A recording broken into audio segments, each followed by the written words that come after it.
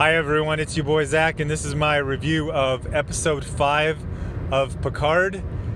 What can I say about this episode? It took me 3 days to watch, and I generally liked it, but it took me 3 days to watch, and I was busy, with work projects, but I could have watched it all in one day. So this is episode 5 of, I believe, 9. And it has 7 of 9, and my OCD is just telling me, why didn't you work her into episode 7 and then call the 7th of 9 episode 7 of my, I mean, it's actually, I guess, being 2, it would have been even worse if it was the 6th out of 9, and this was the one about 7 of 9. So, this episode was half ruined by the critical drinker. And then his theory was disproven. So the critical drinker is a sober man who pretends to be drunk while reading a script that he wrote. Very well written script, but I hope I didn't break anyone's heart. They're like, wait, what? There's no Santa Claus? And the critical drinker is sober? Yeah, he's sober. He's just too focused to believe that he's drunk. But he's great, and he's been reviewing the episodes. And he always points out that how passive and docile the male characters are. And I'll go that even one further. You know how in Star Trek they have all these, transporter buffer malfunctions. Oh, Picard is a kid now. Oh, their brains got switched. Oh, it copied Riker and Riker went up, but then one of them was left down. I want you to imagine that every single person in this series is actually trans. By that I mean that their actions, behaviors, attitudes, everything at personality, almost everyone makes more sense if they are the opposite gender. For the sake of argument, we are pretending as if there are two genders, or we are saying it. So, Picard seems kind of off, but if you imagine him as a 90-year-old woman, it makes sense. The captain, is very weirdly docile and servile, and doesn't really like to take the initiative and seems kind of skittish, and is just kind of wants to stay on the ship and clean it. Am I nuts, or would that make more sense if it was actually a female character? Now, yes, these are some broad generalizations about men and women, but once you start noticing it, you kind of never stop noticing it. You'll have a scene where, 7 of 9 comes in. She's like, Picard's like, would you like any tea? She's like, pour me some bourbon. And you're like, just imagine Grandma Picard and saying this to 7 of 9, the dude, and it fits a lot better. And then the next scene is, I believe it was Raffi. Again, she's at the bridge, and she's also pounding some whiskey. And it's like, then at one point, she, like, the captain of the ship, he goes to light a cigar, and she waves at him like, don't do that, and he just nods. The thing that really kind of blew my mind is the critical drinker points out that men will have no response. Like, the conversation will stop with the woman's, essentially, command. And so a woman will command a man or roast him, and he'll just sit there and take it, and it's really odd. But then if you imagine that it's like this universe where everything's kind of switched, and the women are very super aggressive and domineering, and the men are just kind of scared of them. It's like I saw this saying. It's like somebody said on Twitter. It said men are afraid of being falsely accused of being a rapist, but women are afraid of being raped. So it talks about the kind of physical power dynamic between men and women, but it seems like the opposite in this. The men seem scared of the women.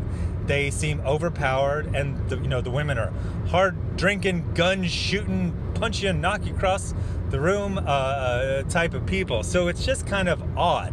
It's one of those things where once you kind of realize it, that every man is going to be docile and essentially feminine, and every woman's going to be extremely masculine and commanding. There are some exceptions. That it just becomes like a almost like a party game. You just do it in your head. Oh, Picard is actually a woman. Raffi is actually a man. The captain of the ship is a woman, and 7 of 9 is a man. Once you do that, it all kind of makes sense. So the one about this is, so they spent 3 episodes getting a ship, then they immediately went on a side quest, and now we're going on. I mean, technically it's not a side quest, but it is because they need Bruce Maddox. But again, it's a man being rescued, and it's a man who is being avenged. The men in this are the damsels in distress. Now, technically, they're going to go rescue a woman, but we've seen from episode 1 that this woman is some sort of cyborg synthetic being that can fight 5 men at once. So she's not really a damsel in distress. The men in this series are the damsels in distress.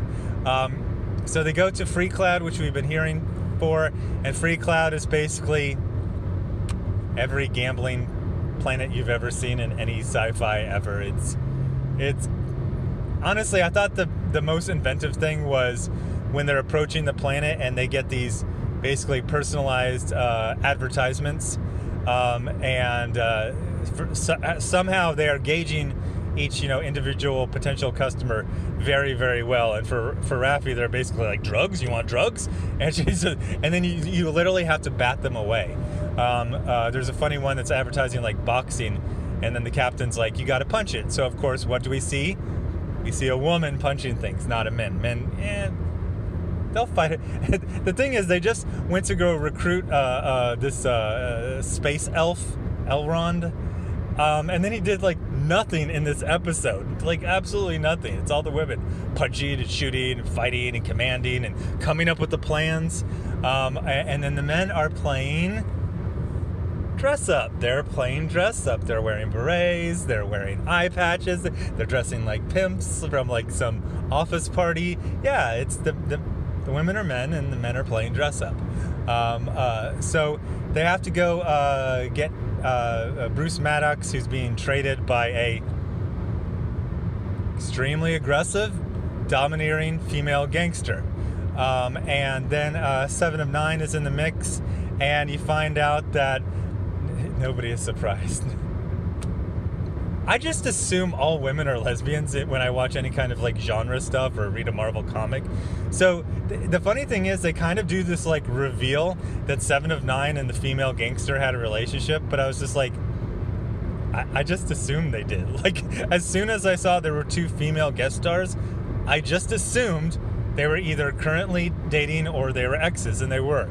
To the show's credit, they don't really hammer it. Like, if this show would have been shot 2 years ago, oh my gosh. And I even looked at like the geek media, and even the geek media was just kind of like, 7 of 9 confirmed bisexual. It's like, okay, yeah, okay, fine. 2018, oh my gosh, that would have been all you've heard of.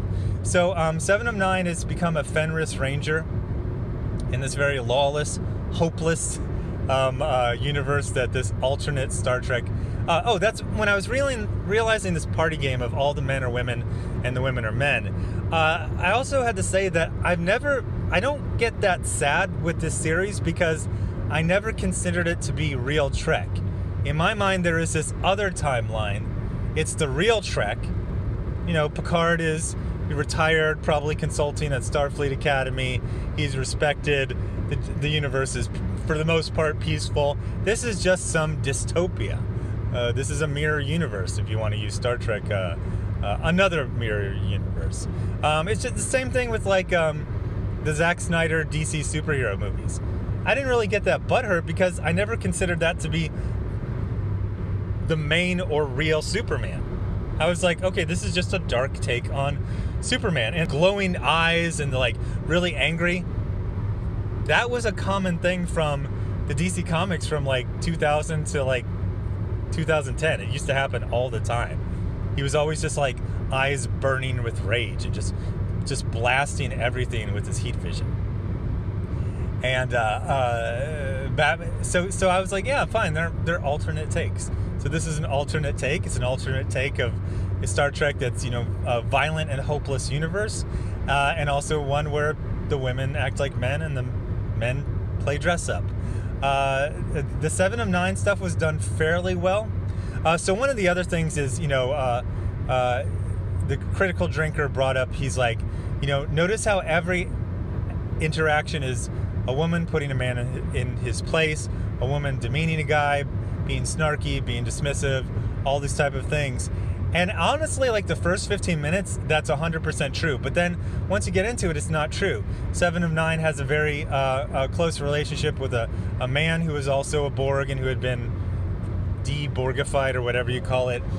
So he's tortured and killed, and she's avenging him. And she says that he was like a son to her.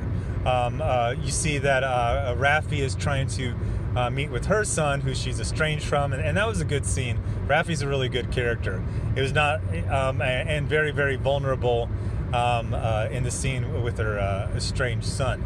So the Critical Drinker's theory held up pretty well for the first 15 minutes, and then, you know, you were seeing, you know, women who have affection for men and don't just hate them and aren't always bossing them around and demeaning them. But I will still say that most of the motivations and the personalities and the behaviors, they still make much more sense if you flip them. 7 of 9's, vengeance and protective, that's more of a male thing. The men always just kind of submissively agreeing to all of the plans of the women. The woman gets advertised boxing. Okay. The round-headed female scientist, oh, we can tell that you like to box. Well, of course, she's a woman. She likes to fight, drink, pee standing up. I mean, it's classic, female behavior. But the weird thing is, Picard really, really did seem like a supporting character in this, more so than in any of the other episodes. And one thing that's, kind of sad, but it's an elephant in the room, is how doddering is Patrick Stewart and or Picard.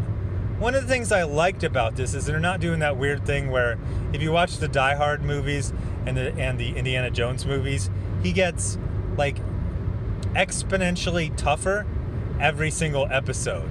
By the fourth Indiana Jones movie from like 10 years ago, oh gosh, he was like an MMA fighter. The last couple Die Hard movies, John McClane is like getting in fistfights on the wings of VTOL aircraft and like falling 80 feet onto concrete, and he's fine. So in this one, Picard's an old man and he needs help, and sometimes he's just standing around, and that's good. But at some point when he was doing like a really cheesy French accent and playing dress up and being silly, I was like, is this Patrick Stewart in like just being like kind of old and doddering? It's like, I want to play dress up. I want to be in a disguise. Okay, well, I have a question. Yeah, sure, you can put a disguise on, but can you bite someone's nose off and then spit it back onto their face and it perfectly reattaches like Pistachio Disguisey did? Anyway, so is it a recommend? If you watch the other ones, it's fine. We really didn't get any more clues. That Romulan brother and sister, I don't even think they were in this whole episode. Something with the Borg. Romulans created the Borg, and then they tried to clamp down on them. I don't know. Maybe the Borg created the Romulans. That would subvert expectations. So anyway, thanks for watching, and I'll have, I don't know what I'm doing next. I don't know. Wait, I'm watching something right now. What am I watching? I'm watching Star Trek. Oh, I'm doing that thing where I'm watching like 5 movies at once. I'll watch like 5 minutes ago. I'll watch 10 minutes from this other one. Just like skipping back and forth. Anyway, thanks for watching. Bye.